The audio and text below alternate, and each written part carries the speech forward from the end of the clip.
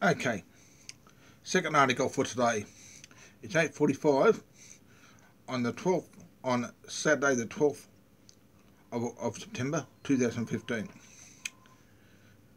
The article is titled, "Starting a Cold War with Russia would be a big mistake," by Sarkozy, a Russian. Well, I like this state right now.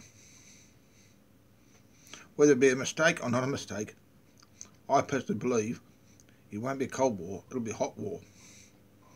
World War III is already underway with ISIS. Ukraine could blow up any time.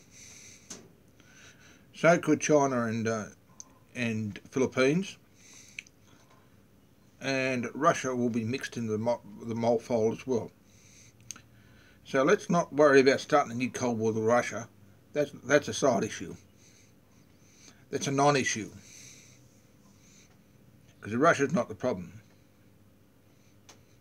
The problem is the Middle East and groups of people in the Middle East which have a fundamental Islamic state and a caliphate called ISIS.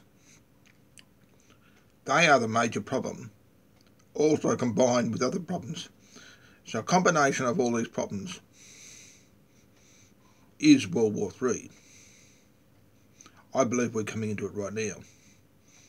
So starting a Cold War with Russia is a non-issue, sidetracks you off the real thing, and I think we should just ignore it.